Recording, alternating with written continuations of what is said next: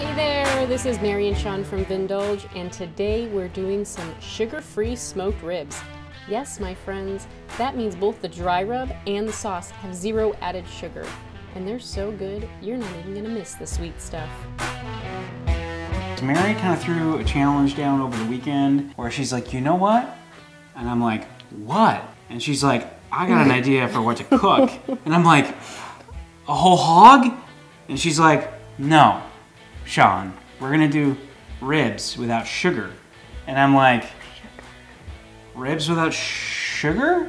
Yeah, and we're gonna do a sauce that doesn't have any additive sugar either. I'm like, what?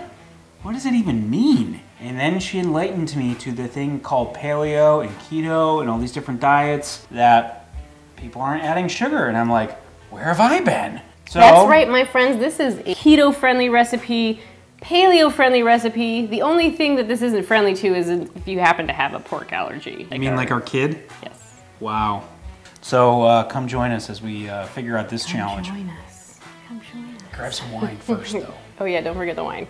All right, we're starting with spare ribs, cut into a St. Louis style. And really that means that you're gonna get the whole spare and make sure you cut off the rib tips so you have an even rack, or let the butcher do it for you.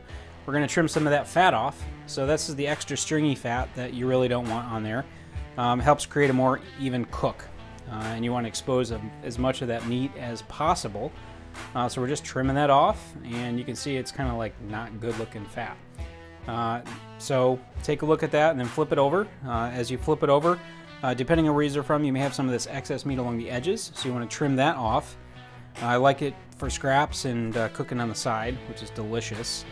And then it helps create that even cook.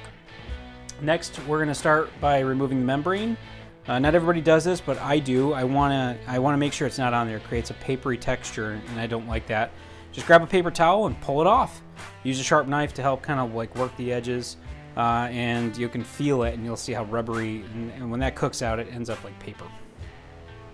That's your basic rib trimming, so just kind of working it on the second rack. And then we're going to move to flavoring. Now it's time to flavor the meat.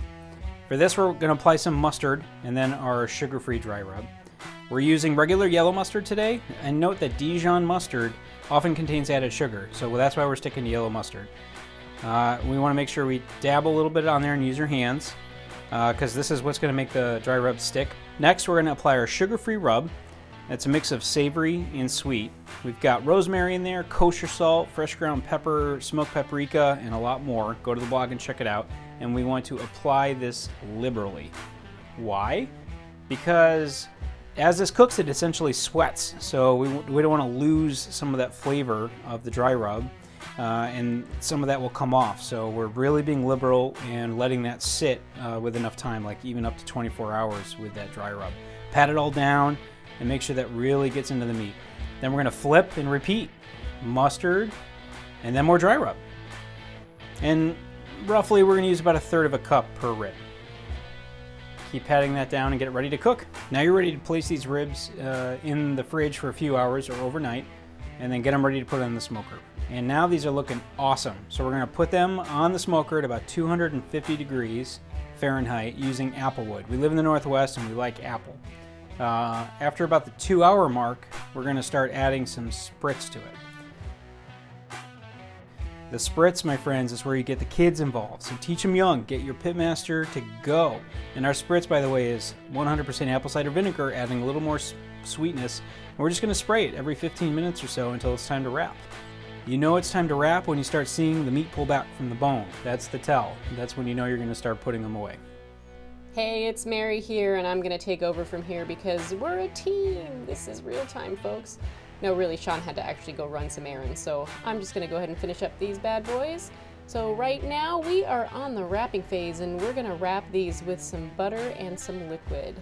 About 2 tablespoons per rib, and then the rest of that liquid from the spritz. Or if you want, you can actually add your barbecue sauce at this time instead of the spritz. But we're just going to go ahead and wait until the last step to add the sauce this time. Wrap them up and put them back on the smoker, and do this with both racks. You're going to leave them on the smoker about 2 more hours.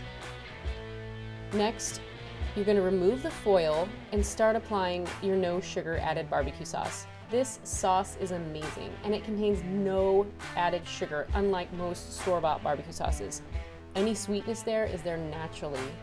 For the full recipe for the no sugar added barbecue sauce, you can find that on the website, along with ways to adapt it and alter it to whatever dietary preferences you follow.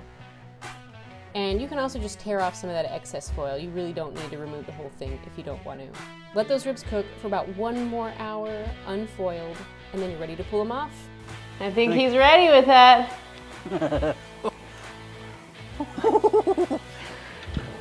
Well, hello there. Hey. Welcome back. Got some ribs for us? I got ribs. Let's do this. All right, let me get the racks out here. Ooh, hot, hot, hot, hot, hot, hot. Oh. You know they make gloves for that kind of stuff. I know. Here we go, 2 racks of ribs. Right, looking good. Oh yeah, you see the bone coming out? You see how it's kind of retracted a little bit? Ooh, yummy, yummy, yummy. Now, we're gonna cut. I like to cut along the bone here to get a nice clean break. Ooh. You got some mad skills there. Doesn't have to be perfect, just has to be good enough to get my belly.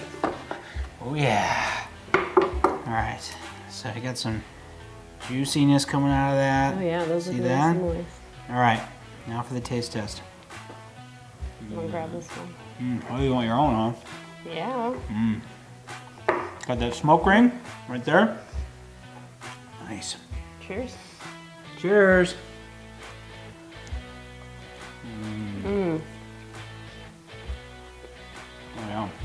Yeah. Just a little bit of that sauce, not too much. Wow. I think we got a winner. I agree. Thanks for watching. We'll see you next time. Bye. All right, Oh, here we my go. phone's vibrating in my butt. That's awkward. Awkward. So, And then sometimes you have your dog whining in the sometimes the background. dog's whining in the background. So, Cheers. Oh, wine. Yeah. We also pair this with wine. make it rain. I think you can hear our kids in the background. Probably. Well, hello there, little lady. Top of the morning to ya. Wait a minute.